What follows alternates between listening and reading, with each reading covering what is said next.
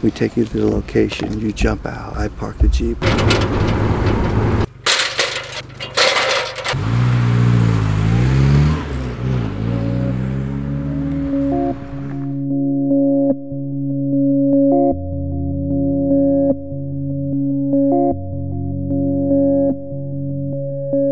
I'm not a cheerleader for politicians. I don't think anyone should be. You know, you should always keep your politicians' feet to the fire.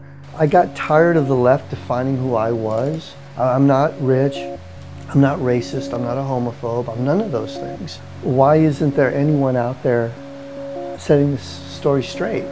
And I just said, screw it, you know, Shepard can do it, I can do it. I was a tanker in the Marines. There are 5 primary rounds, and the Sabo round is basically a bullet for a tank, and it's like the shortest, hardest, fastest round. I got in a lot of bar fights, street fights, so I was like, fuck it. So I said, yeah, that's a pretty cool name. I was living in Hollywood at the time. As soon as Bush got elected, it was really weird. The claws came out in Hollywood.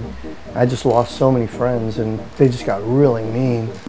You think militarily, it's like you're a tier 1 fucking terrorist artist. You harvest all your images, you create the art, print it, you put it on the street, you take photos, you submit the photos to publication, and they're online that next day.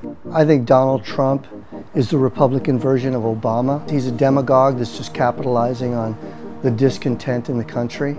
And that's what Obama did with the Bush years. And the other day was the first day when I was actually a little worried, going, this guy might actually get the nomination.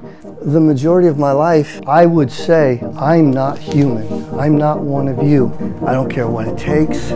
Everyone can hate me at the end of it, but when it's all said and done, it's going to be done. And then we'll celebrate.